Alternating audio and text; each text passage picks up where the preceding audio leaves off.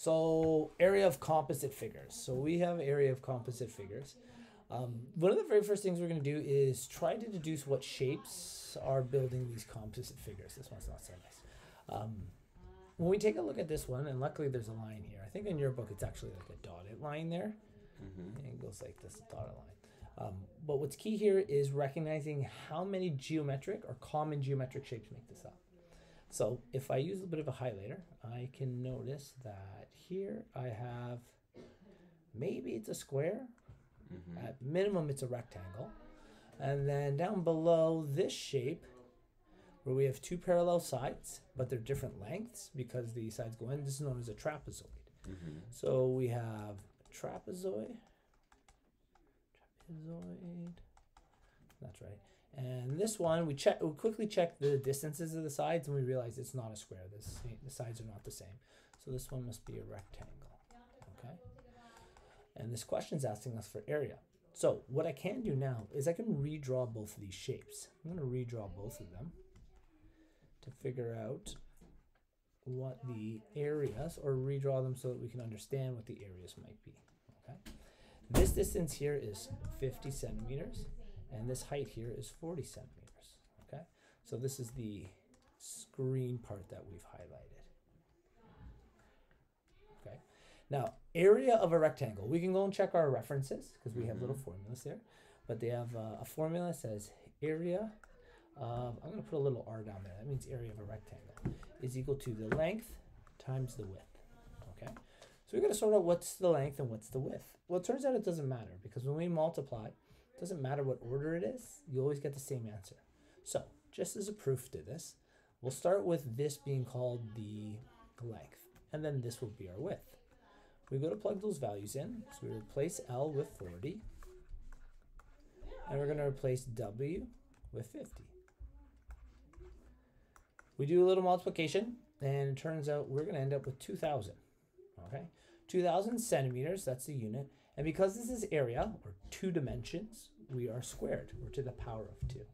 Just as a proof here, if we use the other version, area of a rectangle, length times width, and we reverse them, this was 50, this was 40. You use your calculator, no change in the answer. Answer's still the same. So I'll give you some peace of mind. It doesn't matter what we name length and width, okay? Area of a trapezoid is a little bit different. Why don't you reference your sheet there? I think you have an area of a trapezoid. I'll write it out here. Area of a trapezoid is equal to, I believe it is A plus B divided by, is it 2? Yeah, I believe so. Yeah, times the height. Okay. So what we're going to do... yeah, it'd be this one here. Times the height, or you write it like this. There's a couple different versions of it, whichever one is more comfortable for you. My version, it looks similar to this, but this means the same idea. The first thing I'm going to do is redraw the trapezoid down below, just so we have some reference here. It looks similar to this. I might have made it a little bigger than before, but that's okay because we're doing what's called a scale drawing, which means it's not true length. We're not actually measuring. We're just giving ourselves an idea or a sketch of what it looks like. So our trapezoid here is 20 centimeters at this side, okay? What's tricky is I don't know what it is on this side here. Is there any information we might be able to use?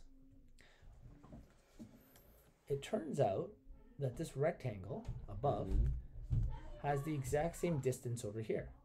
So in other words, this 50 is the same down here because they're butted up against each other. So when we go take a look at this, we get 50 centimeters. The last piece we got to look at is this. It gave us 70, okay? And this distance here is 40. So we got to use a little subtraction to find the height of this. We have 40, and then the difference here. So we would take 70 and subtract 40, and that would actually give us 30 in this case. So that means our height here is 30 centimeters. Okay, now part is tricky for the composite figures. We had to do some subtraction to solve that piece. So the area of the trapezoid, we go back to the formula, is equal to A plus B over 2 times H. The same rule that applies for multiplication applies for addition. It doesn't matter which one we call A or B. Okay, so maybe I'll call the top A and the bottom B. So that when we go to plug into this formula, we get A, which is 50. Okay, we get B, so we're going to add B, which is 20. We're going to divide that by 2, and then we got to multiply by our height. 30. Our height is 30, perfect.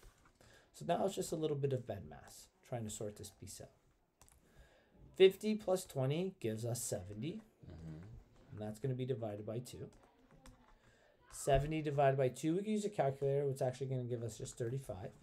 And that's got to be multiplied by 30. That dot just means multiplication. Yeah. We could put it as brackets if we want. Whatever notation is easiest for you to remember. Okay? And then the very last piece is 30 times 35.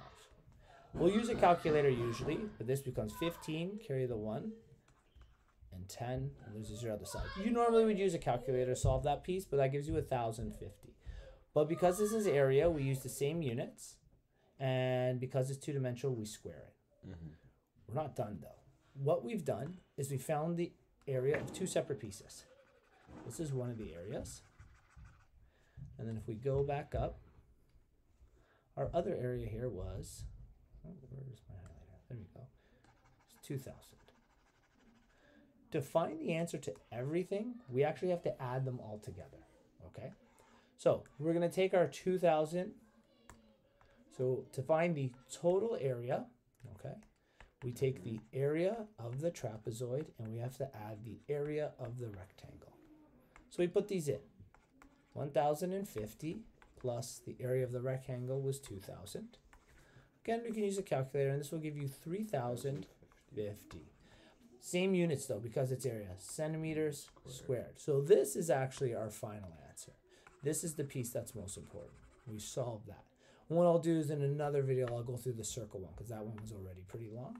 But that's that whole piece. There's quite a bit to doing just one composite shape there.